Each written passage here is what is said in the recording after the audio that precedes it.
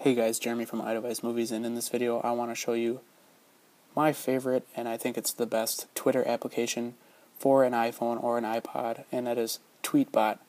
Now you can pick this app up from the App Store for $2.99, I believe, so it's a little pricey, but the functionality of this Twitter application is better than anything I've seen or used. And right off the bat, you have your timeline on the left here.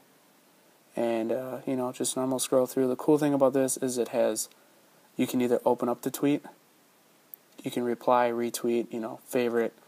Also, you have a bunch of more options here. Read later, copy link, copy tweet, email, translate. And then you have the little eye here. So you can just pretty much see all the replies of this tweet, the retweets, and fave star.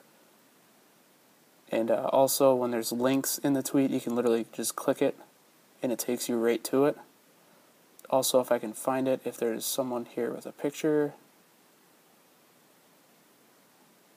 Oh, did nobody tweet any photos today, or what? There we go.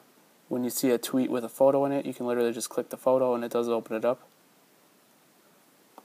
So that's the timeline. And now you have your mentions here, everyone that's mentioned you, conversations you've had, all that good stuff, Right here you have your direct messages, and then these two last slots here are customizable. All you do is hold it.